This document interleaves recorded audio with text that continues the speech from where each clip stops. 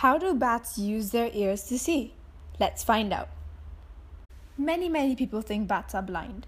They actually aren't. They see just as well as us humans. Since bats are nocturnal animals, they spend most of their active hours in the dark. A bat's ears tend to be more useful than its eyes in the dark.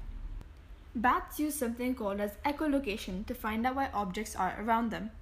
Echolocation is finding the location of objects by listening to sound reflected from them. This is how it works. A bat sends out a very high-pitched sound wave, also called as an ultrasound, which humans can't hear.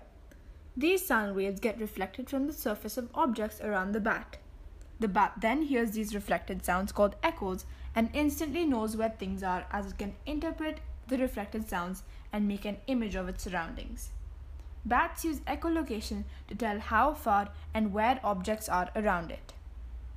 Give this video a big old thumbs up if you liked it, and please subscribe to watch many more videos like this one.